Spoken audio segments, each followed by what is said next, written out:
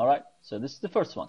How about the second case, which is basically also female, also young, but the main problem in the skin, so I'm talking about scleroderma.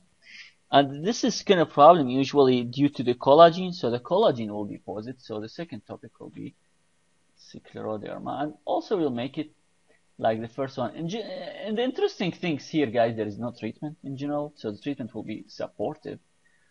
But in scleroderma, first you need to know whether it is diffuse or localized. So and it's very easy. I mean, there are really big table. I don't feel comfortable to work with this big table of differential between. Yeah, I don't know whether this is important. Differential between localized or diffuse. I think maybe this is too much, but I will just highlight the most important. For you guys, you know, the localized, I will talk about, or we will talk about crest. And you know crest, right? Which is calcinosis, rhinosis, visual dysmotility, sclerodactyly, telangiectasis. So that's it, crest. For this one, we are talking about diffuse. What you will have as diffuse, guys, features. You will get peripheral edema. So patient, basically, the hands will swallow, the legs will swallow, sorry, the feet will swallow. So here, basic peripheral edema is a kind of interesting.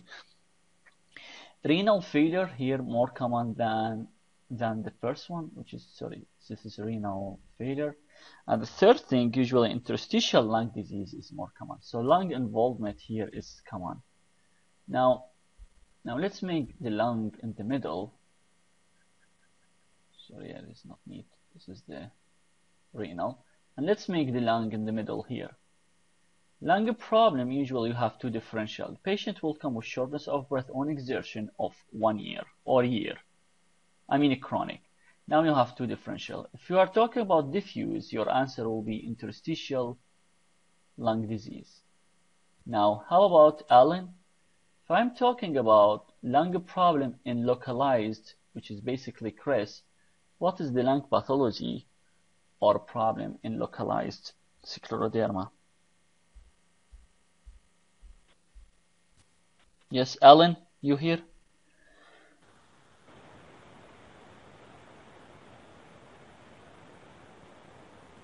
Where is he?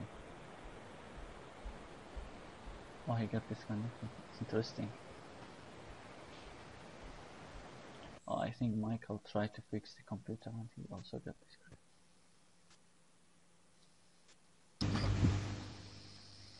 disconnected. Yes, Alan? Sorry, I lost connection. Yeah, I'm back.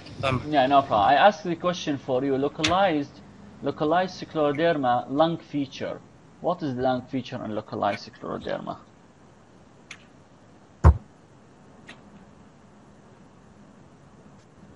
No? Okay, guys, this is pulmonary hypertension. So pulmonary hypertension more common with localized, while interstitial lung disease more common with diffuse. So this is important, guys, because it's different. What else important? Maybe you can say, no, I don't think you need. Yeah, I think that's it.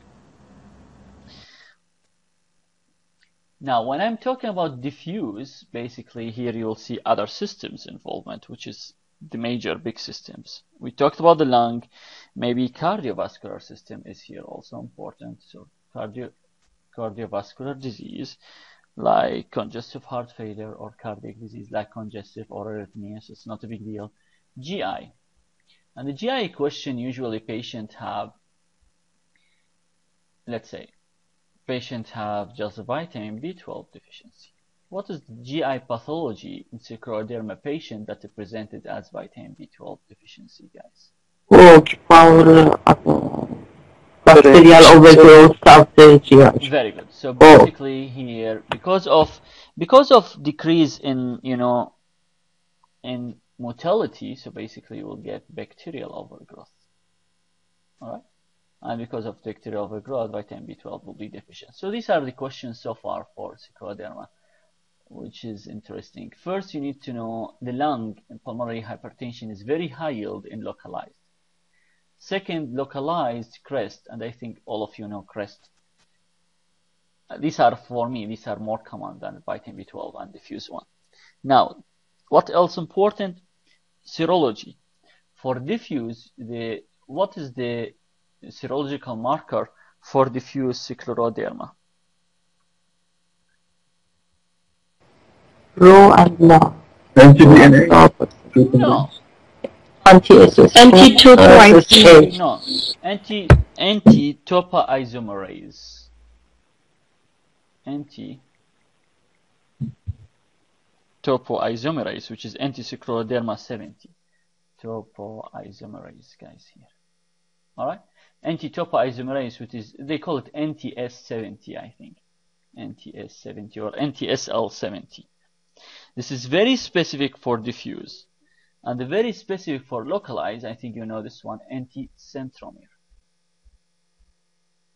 All right, so you get anti-centromere here, and you get anti-topoisomerase there.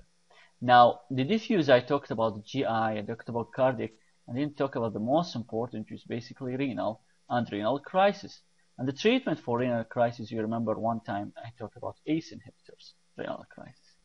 A crest, the second one is R, although here also, guys, there is Raynaud.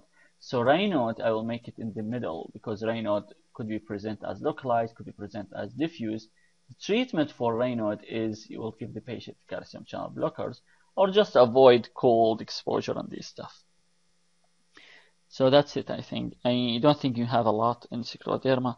Crisis question, scleroderma is important, you know that. Pulmonary hypertension is important, and the crest in general. And I think that's it about scleroderma. Now I will make here special notes, Raynaud differential diagnosis. How we will divide it. Either primary Raynaud, which is the idiopathic one. I mean, there is no disorders. And this is usually patients young and mild on cold exposure and no other symptoms. It's usually mild and no other symptoms, you can say. I mean, no other systems. Or you will see secondary. And when you are talking about secondary, guys, you will divide into subcategories to make it easier. Maybe the patient take drugs. And these drugs, usually beta blockers or triptan drugs, right? Yesterday we talked about, or maybe niacin. So I think the most important is beta blocker. Second, maybe the patient have deposition of collagen or problem in autoimmune pathology. So basically you can say autoimmune cause, like SLE, we just talked about that, and scleroderma, although I didn't talk about scleroderma, scleroderma Raynaud's. Sorry, SLE Raynaud's, but this is the time. Scleroderma or SLE, this is autoimmune. And third, you have another one, which is basically due to the vasculitis pathology, and the disease will be Berger's, which is thromboangiitis obliterans, or what they will call it. So here you will get Berger disease. So you have 3 differential diagnoses. I don't think this is high yield topic, it's just not. I will even not highlight it. But again, I'll go back to scleroderma. Make sure, guys, you know serology, you know lung features, and let's move with the third one and the last one. Yeah, just the 3 major connective tissues. You will get all of them.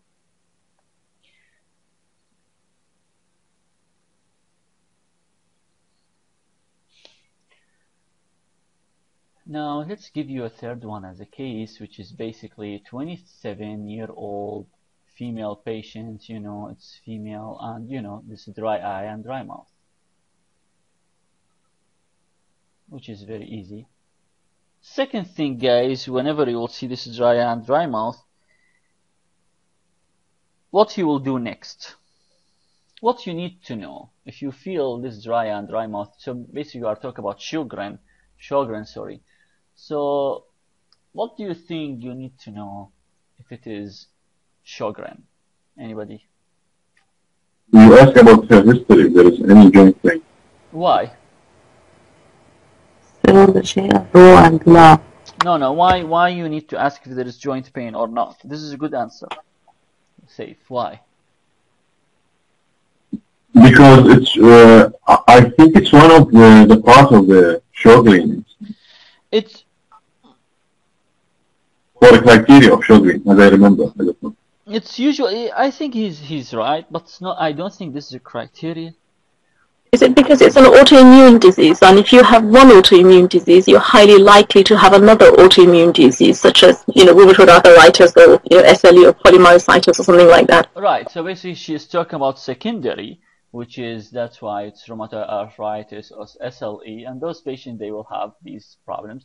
While in secondary, I don't think they will have joint.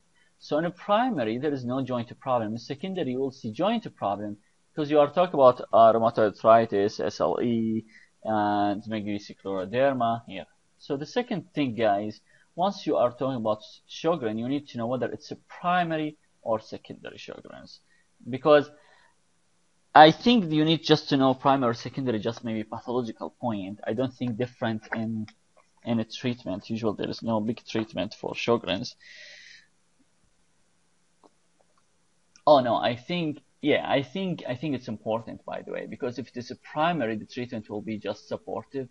So this is supportive treatment, while for the secondary, you have to treat it like what? You will treat it like connective tissue disease. So you'll treat it like SLE, scleroderma, rheumatoid. So you'll treat it like connective tissue disease. That's why it's important. Yes, sorry, it's important. Okay. Then this is the first question. Second questions of Sjogren. The serology, most of you know ANA and anti-La, anti-Ra. We just talk about this serology, so it's easy. ANA and anti-Ro, anti-La. We talked about anti-Ro, which is basically congenital, neonatal, congenital. This is SSA and this is SSB. And we talked about that, which is neonatal lupus. So now, after 10 years or 30 years, this patient comes to you with maybe parotid swelling. Let's say 10 years, and now this patient has parotid swelling. What you gonna do?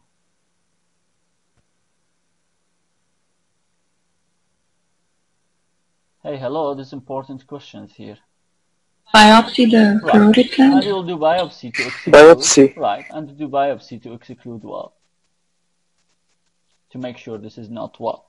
Why you'll do biopsy? Malignancy. Right, so malignancy, and the malignancy here, here is the most common cause of death, by the way, which is malignancy, which is not Hodgkin's or non, this non-Hodgkin's lymphoma. Non-Hodgkin's lymphoma is the most common cause of death in Sjogren disease. Now, when I talk about supportive treatment, that means something artificial for the eye, something for the joint.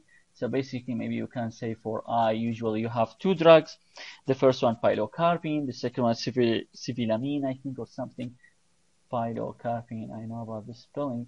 Second one, I think, civimeline or something, which is basically, I think these are cholinergic drugs. And when I talk about the joint, basically I'm talking about steroid or maybe non-steroidal anti-inflammatory drugs as the joint problems. Treatment sure is not important here. The important about Sjogren's is you need to know the serology sure, and I think anti-Ro is very high yield here. I don't think even primary or secondary is important for you guys as a high yield. These are just two high yield points for Sjogren's. So that's it. Any question? Dr. We had a quick question. If you have parotid swelling for Sjogren, they say it's bilateral. If it's unilateral, does it indicate that it's more likely to be a malignancy? Oh, you mean the type of parotid swelling, if it is bilateral Yeah, or whether it's unilateral or bilateral. Because I've always been led to believe that if it's unilateral, it's more likely to be cancer. I don't know if that's true or not. I can say I don't know. I think it's better. Okay, that's okay. Thank you. I think it's better to say something. I don't know. I don't know. For me, I think if it is bilateral, this will. I don't know. Maybe you are right. Unilateral, go with malignancy.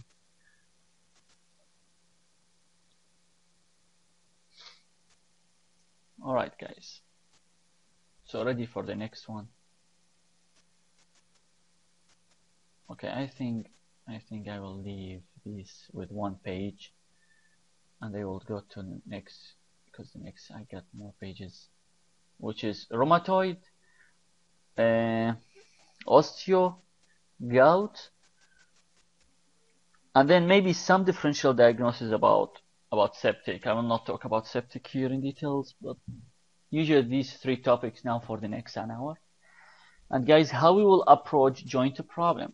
You will go with, also will make big diagrams about approach to the joint pathology. So first you will start whether it is one joint. So arthritis.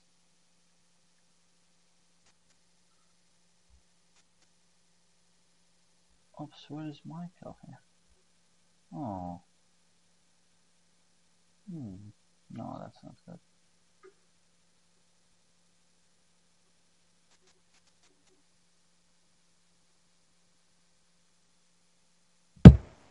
Anyway.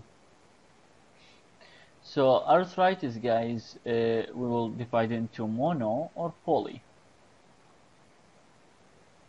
So whether one joint or two joint. And two of them, the mono, the most important thing about the monoarthritis, guys, you will do with synovial fluid aspiration. So you'll do synovial aspiration. And for synovial aspiration, you have, I think, one or two important. The first one, if you will see, which is basically you will look for white blood cells. If you will see white blood cells between 5 to 20 or more than, okay, wait a second, let me remember the numbers.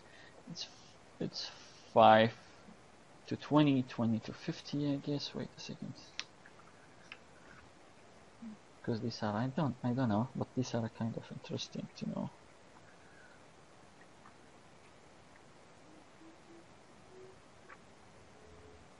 I don't know where I wrote it. Forget it. Less than 5 is normal. I know 5, yeah, less than 5 is normal, and Less than 50,000 is septic, 20,000 is infectious arthritis. okay, give me one whatever second. I remember. Wait a second, yeah, thank you, but give me 1 second. Let me make sure about that. Give me 1 second, guys. See, I wrote it somewhere.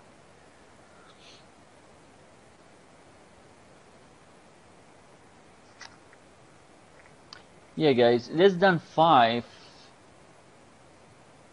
basically less than, it's not 5, yeah. Up to 2,000 is normal. So you will see up to 2 is normal. Up to 50 or more than 50. More than 50, your answer will be septic arthritis, and I think makes sense. So basically this is septic arthritis. Less than 50, your answer will be either gout or pseudo-gout. Normal normal means non-inflammatory. Okay, I mean, yeah, usually normal means non-inflammatory. This could be represent osteoarthritis, although osteo usually work with poly, but could be represent osteoarthritis. This is the most important things for the normal, or maybe even in, maybe even in others inflammatory conditions like SLE, rheumatoid, or maybe you will go with rheumatoid positive differential diagnosis, rheumatoid negative differential diagnosis, which is basically these rheumatoid negative, the spondyloarthropathies, and rheumatoid positive, or maybe even SLE. So you will have a lot of things which is basically normal. That's why the questions will not talk about normal. The questions will be either septic, 50 or up to 50. So it's usually 20 or 10. Up to 50 is gout. More than is septic. Make sure, guys, these are confused figures. I mean, the numbers here are important. That's why I spent time to look where I wrote it. So gout, pseudo-gout, or septic. The interesting things, all of them, they have polymorphonuclear cells. When I'm talking about PM, white blood cells mean polymorphonuclear cells. If you will see inside polymorphonuclear cells, so basically this is your polymorphonuclear cells. Inside you will see maybe these gram-positive cocci. So here you have gram-positive cocci. What? Inside polymorphonuclear cells. Or maybe you will have these polymorphonuclear cells, right? But what you will see either positive birefringes or negative birefringes, which if it is positive birefringes, maybe, I don't know it's usually yellow or blue, so I don't know really how to draw it, but I just would like to say maybe inside you will see ureate crystal, or inside you will see calcium. If it is calcium, your answer will be pseudogout. If it is urate, your answer will be gout. So basically, guys, all of them white blood cells positive. Inside white blood cells, gram-positive cocci, this is septic. Inside white blood cells calcium, this is pseudogout. Inside white blood cells urate, this is just gout.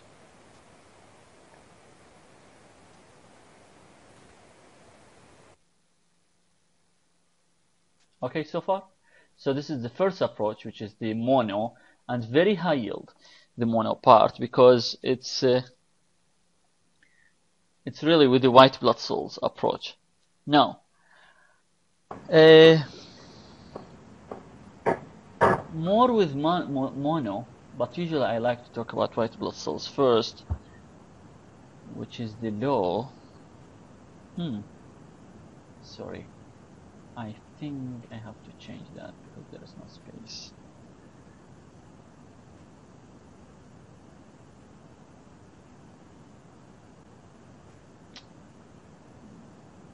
Yeah. Okay, let's make it down. If normal you have these differentials, right? As osteo, rheumatoid. There is another classifications for this normal. Either bloody or non-bloody. This is easy, but I think it's also interesting. So for the normal, this is 2 not secondary. This is 2,000 white blood cells. This is 50,000 white blood cells. This is more than 50,000. So this is white blood cells count. If it is a bloody, here you are talking about either trauma or coagulopathy. And I think coagulopathy is important, which is basically heme erythrosis, coagulopathy, right? Heme erythrosis, which is like hemophilia. If it is non-bloody, the major 2 or 3 osteoarthritis, I just talk about osteoarthritis, which is the first one. Second one is patient on steroid. You will give me the diagnosis. Patient on steroid and come with joint pain and white blood cells normal. What is this problem? Radwan, what do you think? Non-bloody, monoarticular joint, patient on steroid, long-term steroid therapy. What would be your answer? I have no idea. Okay. Safe. Again, guys, do you understand the question? So it's non-bloody, one joint, but the patient long-term steroid therapy. Are you asking everybody? No, I'm asking safe. Just a question. Vascular necrosis? Right, a vascular necrosis. Oh. Now, any neuropathic joint that's been DM patient, or there are a lot of causes about neuropathy. Few minutes, I will talk about DM, vitamin B12 deficiency. This is charcoid. So make sure also you know these, because I don't think monoarticular present as with rheumatoid factor. These are really rarely presented as mono. So that's why I will delete it. These rarely present as mono, guys. Although it's a present, could be there is monoarticular in rheumatoid, but I think this is another. I think this differential is more accurate, or more for at least for you. So when you will see normal divided according to bloody, which is coagulopathy, which is basically only have hemophilia. Or maybe, guys, by the way, hemophilia, sorry. Maybe, guys, just trauma, which is easy.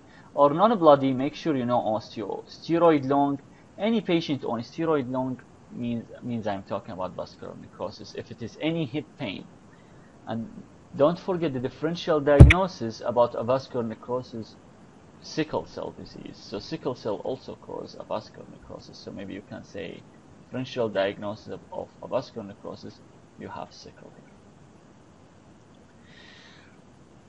Alright, so this is the mono one, which is, I think, more important than the poly, because the poly is usually what you need to know about the poly. You need to know whether the patient have systemic features, positive or negative.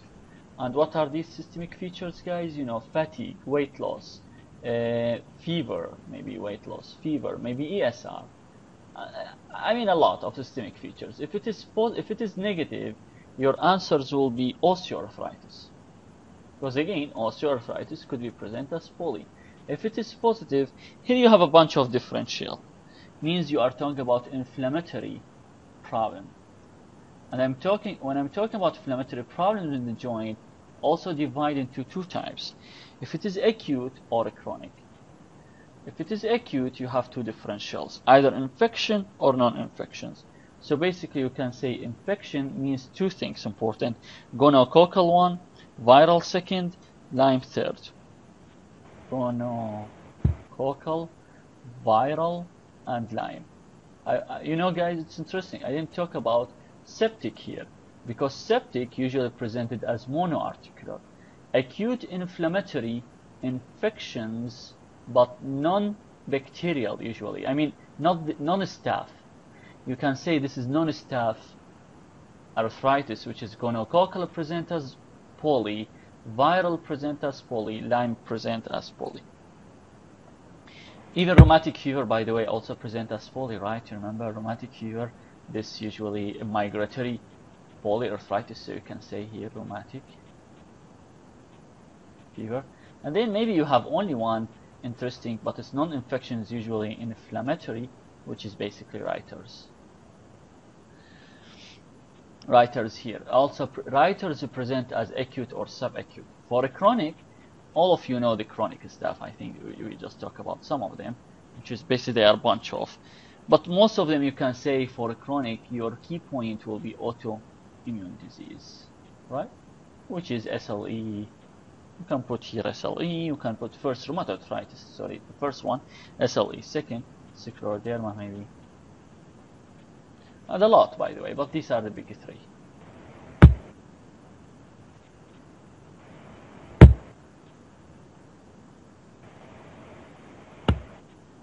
So make sure for any polyarticular, go to the systemic features. If it is positive, your answers will be go after, because usually people stuck in the chronic and forget the others one, which is very easy, guys. I mean, if he will give you some acute presentation, you don't need to say this is rheumatoid. So your answers for acute usually in your case will be gonococcal, by the way, or viral. These are the most important. Gonococcal or viral. Chronic, he will not give you case diagnostic chronic SLE or even chronic rheumatoid. I think it will be so obvious. And even I don't think he will give you a case to diagnose osteoarthritis. Maybe, I don't know. Osteoarthritis is important, but I mean it's really will be obvious as no systemic features, and the patient, you know, patient have long term. I will talk about these ones in a few minutes. Okay, so this is your approach for the joint. Any question before I will talk about details?